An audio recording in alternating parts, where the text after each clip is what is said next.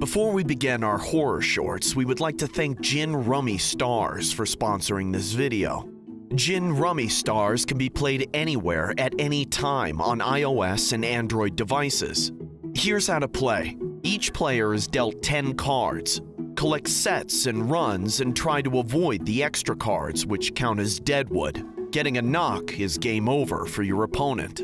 Download Gin Rummy Stars today and get 1,000 coins free, just for joining. Click the link in the description box below. Your goal is to complete the highest number of sets and runs to achieve more points than your opponent.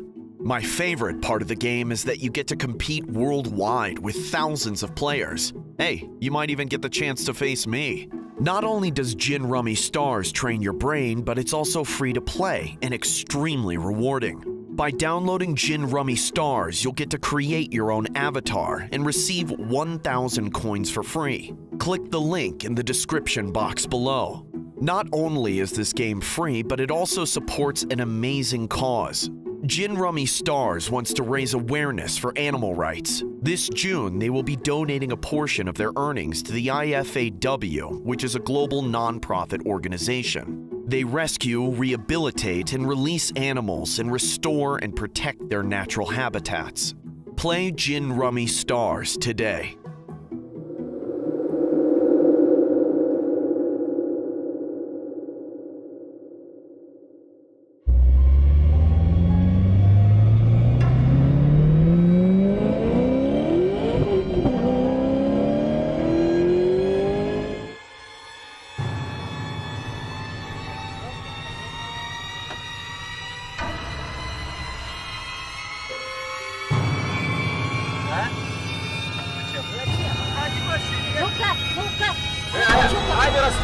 Камера снимает.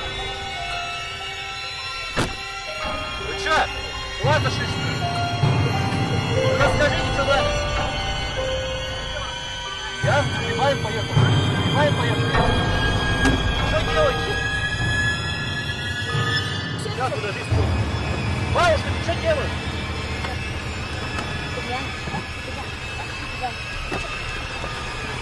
Останови машину. Не буду останавливать.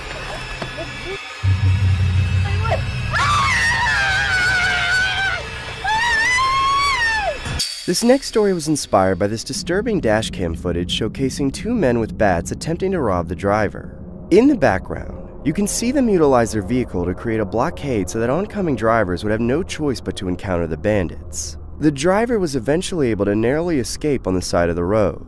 The basic plot of the story is pretty self-explanatory, so we decided to do a mashup with the notorious creature from Jeepers Creepers. There's been several conspiracy videos online showcasing alleged footage of the phenomenon, but we'll leave it up to you to decide if it's fact or fiction.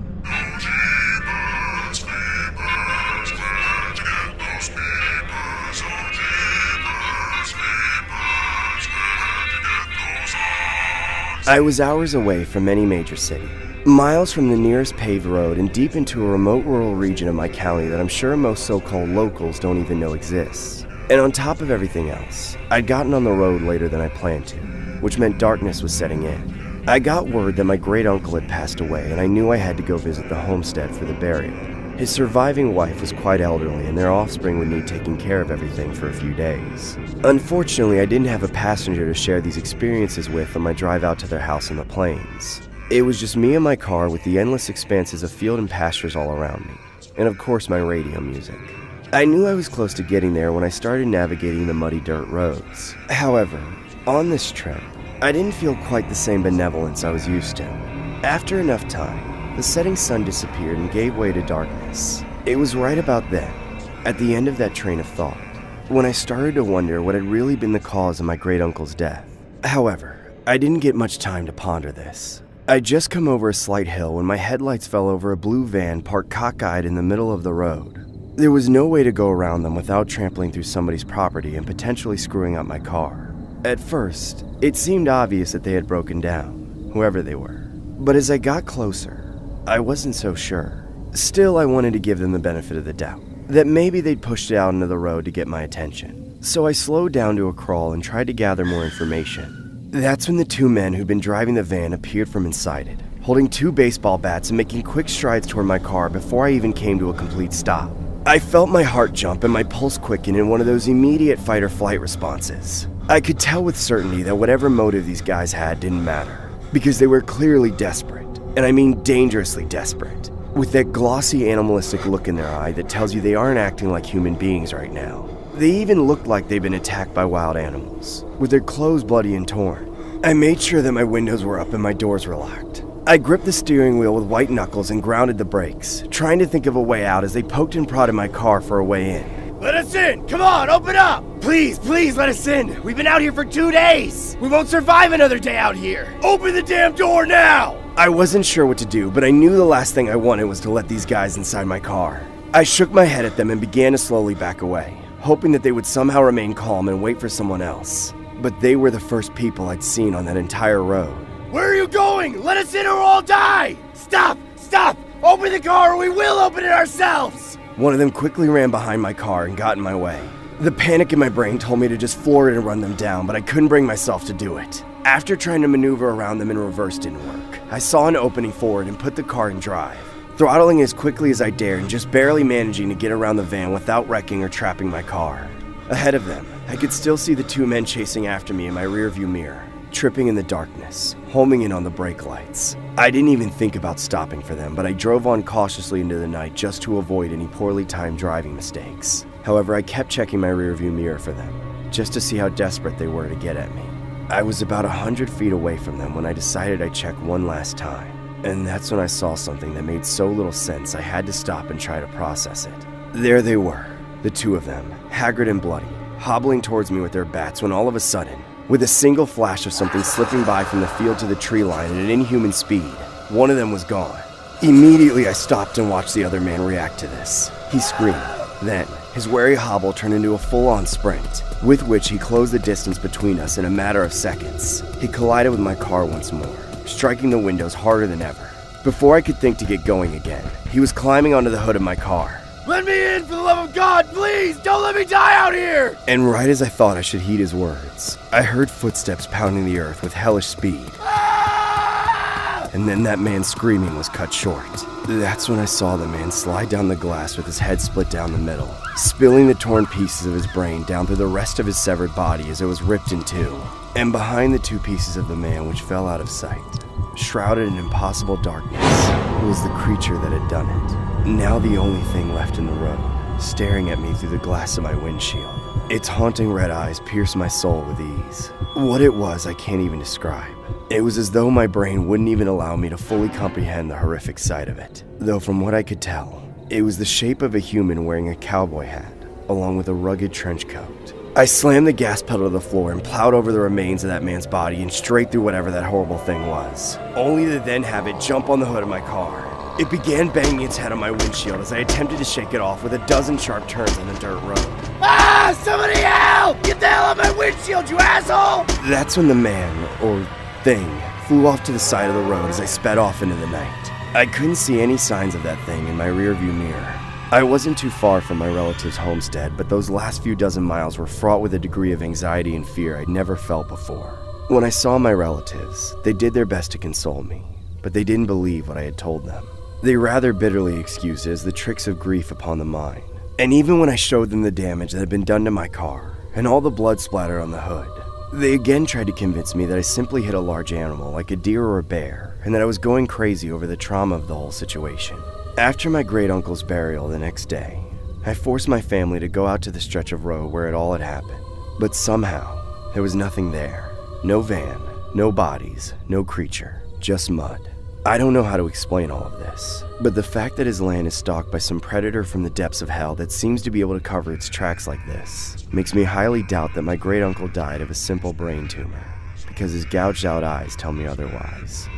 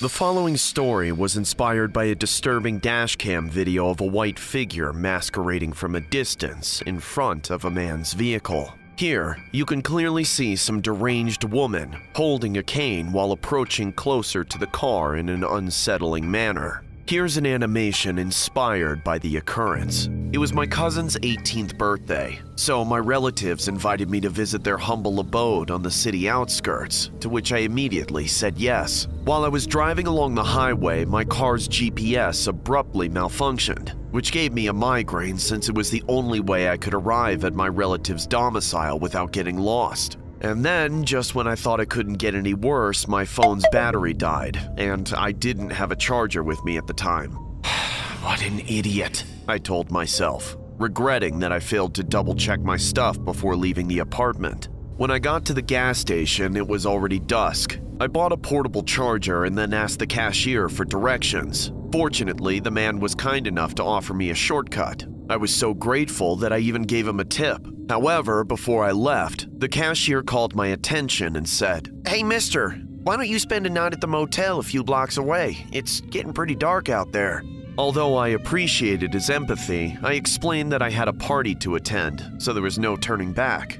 "Oh, yeah, I see. Totally understandable," he said, scratching his head warily. His gestures were on edge, almost as though he wanted to warn me about something. So, curiously, I asked, "What's the matter?" The guy averted his gaze for a brief moment and said, "Oh, it's nothing. You have a safe trip now." Afterward, he turned his back and ignored me all the way through, which seemed rather odd. Now that I was all set, I was on the road again, listening to some rock music on the radio. But unfortunately, it was incredibly dark this time without a moon to give me some natural light. Coming from concrete surfaces to a long, narrow stretch of earthen roads, I knew I was no longer in the city. And with only the car's headlights to rely on, it was hard to tell whether I was still on the right track or not. Then, moments later, the music on the radio was replaced by a high-pitched ringing sound before abruptly turning into static noise. Following this incident, my headlights lost their power, startling me quite a bit.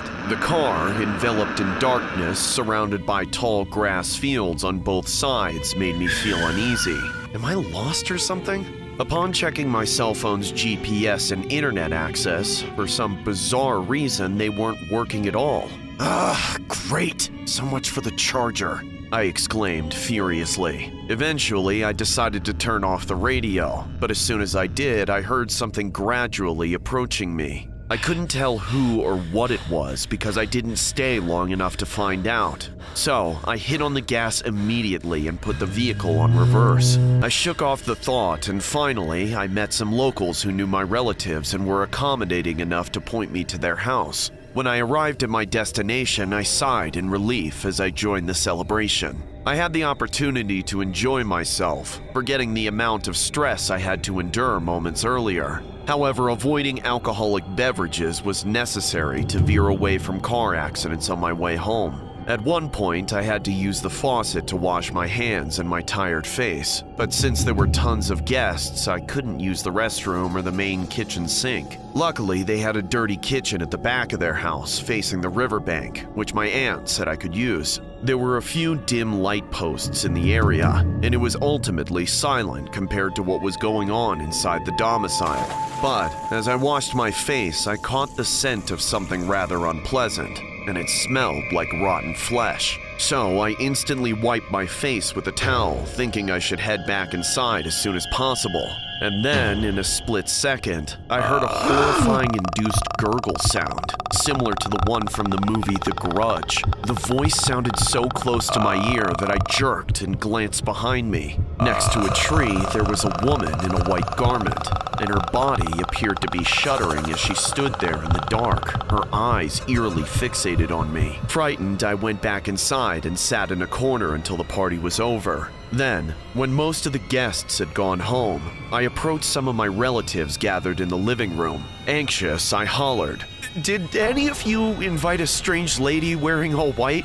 She's really old and carries a cane?" One of my cousins looked at me confused and replied, Well, none of the people here today brought a cane, that's for sure. But I saw a woman in the back. She was having spasms and she reeked of a corpse. Moments later, one of my uncles came forward and offered to accompany me to the back of the house holding a flashlight. However, upon checking the area, there was darkness and nothing more. When I went back inside, some of my relatives expressed sincerity, while others were nettled by my lack of consideration towards the kids, scaring them off. So I apologized for my behavior and left. On my way home, I was surrounded by silence once more. It was a tranquil evening until I saw something slowly crossing the road. It materialized a few meters away from the car, and there was nothing to suggest that it was a feral animal because of the way it stood. Albeit crooked, the white figure in front of me had long black hair and a cane. Soon, I realized that it was the same lady I saw back at the party. This time, however, she wasn't just standing there. With one leg crippled, she sauntered towards me, her eyes deadpanned and her jaws unhinging most unnaturally as she opened her mouth to reveal small, sharp teeth. I constantly wailed, "Get back! Stay away from me! Get the hell away from my car!" But no matter how much I tried to warn her and intimidate her with the car's honking, she still persisted in approaching me despite her frail body. Suddenly, the car wouldn't start, and the headlights flickered. "Come on! What's the matter with you? Help! Help!"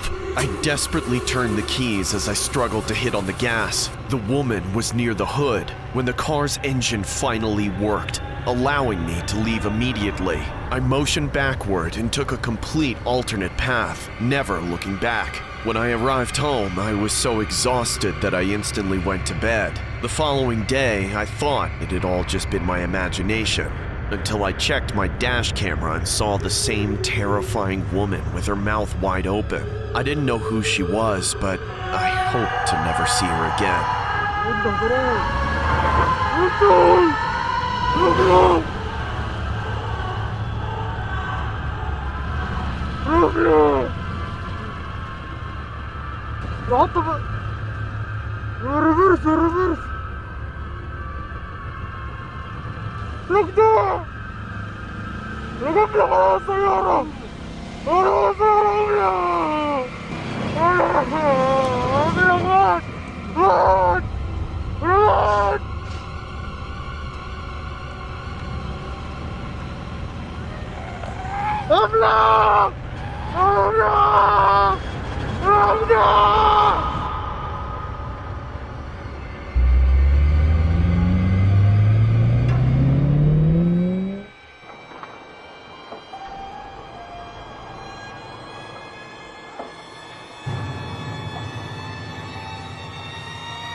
The video portrayed here surfaced the internet for a few years now. It showcases a truck driving through a one-way road and encountering a blockade ahead of him. There appears to be a few men strolling by the side of that road, casually flagging the trucker to stop. But what makes the story more chilling was what lied ahead. The next animation portrays a dramatized version of the alleged event. I've seen a lot on the road as a trucker. Seen all sorts of breakdowns, roadkills, and wrecks. Not to mention more than my fair share of sketchy roadside stops. But there's one story that tops them all in my years of experience. It's so crazy that my boss didn't even believe it until he saw the dashcam footage. But it's something I can never really forget. I've lost a lot of sleep over the nightmares of remembering it. And for a while there, it almost cost me my ability to do my job. If anyone is willing to listen, there's lessons in this story that anybody on the road should learn from. Whether you're a biker, a four-wheeler, or even if you drive an 18-wheeler like me. For one, if you're driving cross-country, make sure to take extra precautions. Don't be like me and think you're going to be fine driving through no man's land just because you got years of experience or a piece in your passenger seat. Of course, with current trucking regulations, you can't drive for more than 8 hours per day. So the trade-off that many truckers make when they want to make better time is to drive through the night, specifically from 10 p.m. to 6 a.m., when the roads are the emptiest and you won't be held up by traffic. Personally, at the time, I wasn't thinking about the risks associated with night driving. I just wanted to make it to my destination as soon as possible. The whole night started off strange. For the first few hours, the road was eerily empty. Normally, at any time of night or day, there are other truckers on the road with you, but not this night. I felt like I was totally alone, the only person on the road. The only thing that kept me company was the moon. which was dressing itself as an omen of bad things to come, in the shape of a crescent in the color of blood, staring me down for its entire slow crawl up the horizon. But things really turned for the worse when I hit my first pit stop for the night. I'd been driving for a few hours at that point, and I was in need of a place to stop, relieve myself, and refuel the truck. Given that, your choices for gas stations are slim. You pretty much have to take what you can get. I kept my eyes peeled as I parked and stepped out to refuel. Again, I was the only person in sight. The fluorescent lights added to the sense of unease that was slowly building in my gut, complete with a droning buzz. After paying at the pump, I thought about trying to go into the little convenience store that went along with the gas station, but at first glance I noticed it was definitely closed down for the night. I opted to use the little toilet in the back of my cab, which I try not to overuse for maintenance purposes. I think I'd gone several hours without seeing a single soul, until I stepped out again to unhook the pump. Where is everybody?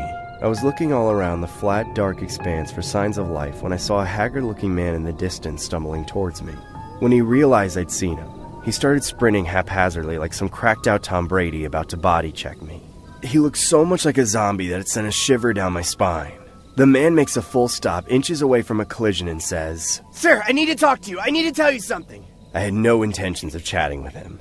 I got a bad feeling about the whole place and got the heck out of there. I climbed into the cab while the man kept shouting, "Where the hell are you going? Please, you need to listen to me!" I pulled out immediately and headed for the long on-ramp back onto the interstate at a quick yet cautious rate of speed. I was glad to get out of that stop, but I couldn't help but look back through my mirrors. What I saw behind me made my heart jump. That same man was chasing after me, running and flailing his arms at me like he was trying to get me to stop. But I wasn't in any state of mind to stop for anyone who might give me trouble. So I pressed on, accelerating a little. Right before he was out of sight, I took one last glance in the mirror. And that's when I noticed a flash of something so quick that I wasn't even sure if I'd really seen it or if my eyes had played tricks on me. The face of that man as he passed under a light was covered in the dark red of blood. I didn't know if it was a self-inflicted wound or if he just hit his head on something after our encounter. Either way, my nerves were hopped up and wired, but I told myself to just keep going forward with my eyes on the road. Unfortunately, I didn't get far.